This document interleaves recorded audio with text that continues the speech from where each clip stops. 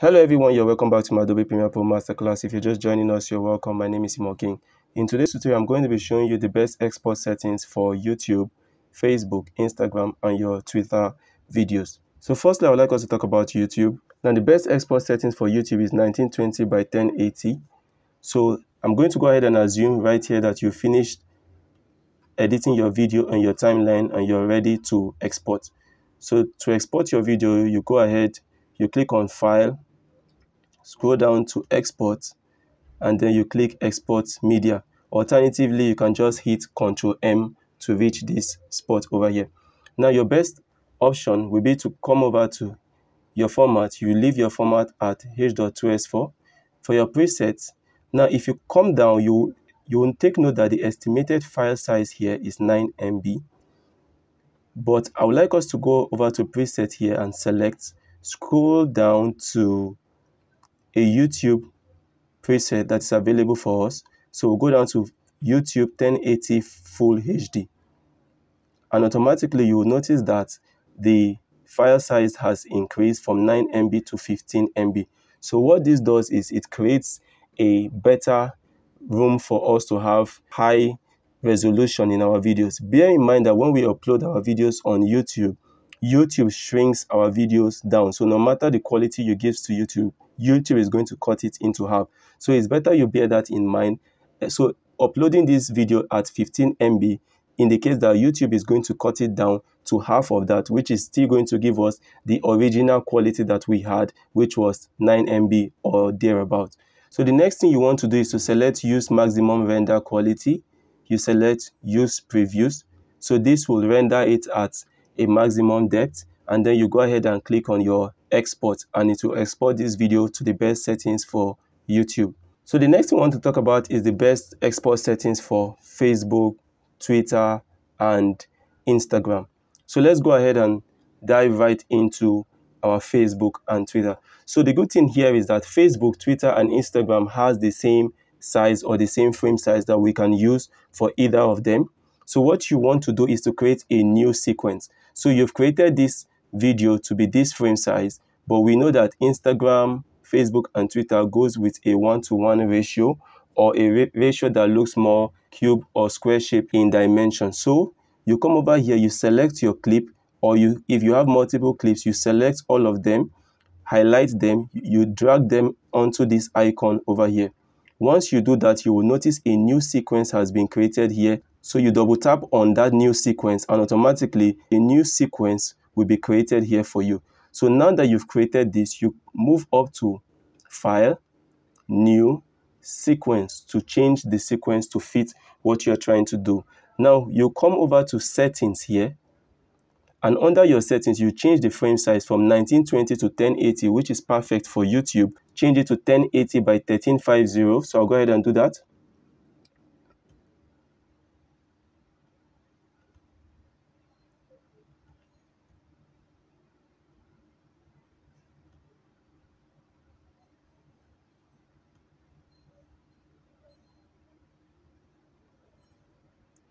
And then I'll click on OK. And automatically you will notice that a sequence has been created here, which has changed the size of our clip over here. So you can decide to go back, come back over here, come back to the previous sequence, select this, and copy your clip.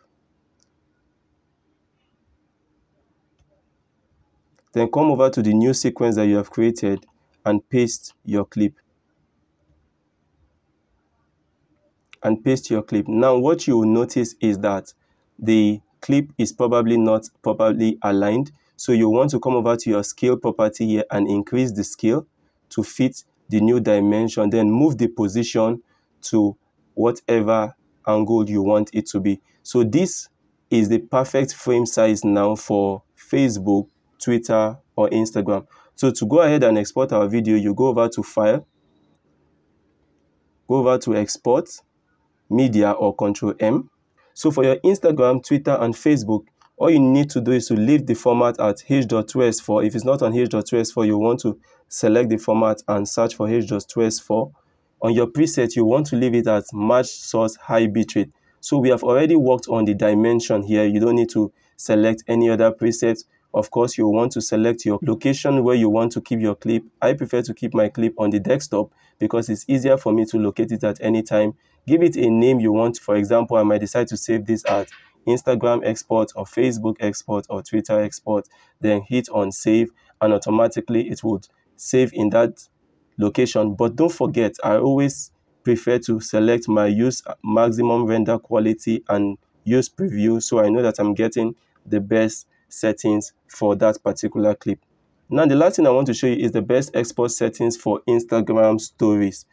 So what you would like to do now is to go over to File, click on New Sequence, go over to your sequence settings, and instead of 1920 by 1080, you want to make it 1080 by 1920.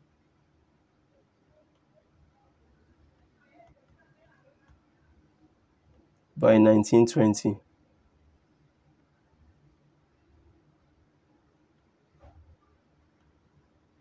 And automatically you'll see that we have created a new sequence. Now this sequence is longer than the previous sequence. That is the shape of Instagram stories. You can see the shape for the normal Instagram, Facebook, and Twitter, but you can see this, it is way longer.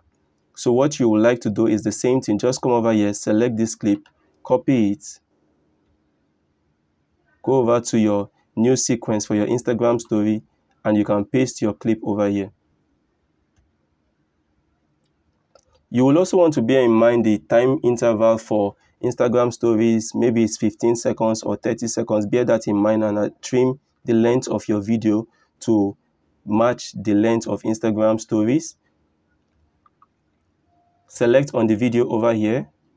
Increase the scale to take the dimension, and then change the position to match where your clip is. So you want to adjust it. Whatever composition you have there, you want to make the subject at the center of your clip. So once you have achieved this, you will notice that this is longer than the other clips that we have, and this is the perfect size for Instagram stories or your YouTube shorts. So what you want to do next is to select File, Export, Media.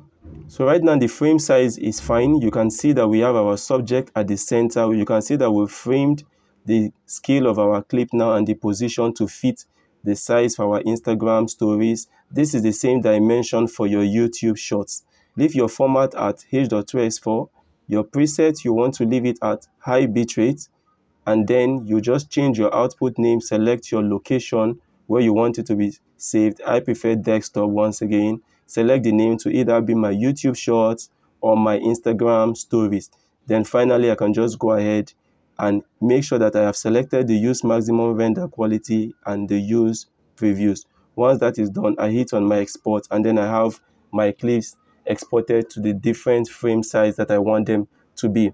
So that is it on how to export videos to the different frame size that fits the description of our videos. So it's important that you get the right dimensions for your Facebook, YouTube Shorts, Instagram Stories, Twitter, and Facebook, because knowing these export settings has become essential to growing an Instagram, YouTube, Facebook, or your YouTube page. Thank you so much for watching this video to the end. I hope you liked this tutorial. If you did, kindly subscribe to my YouTube channel if you've not already done that, and don't forget to drop your feedbacks in the comment section.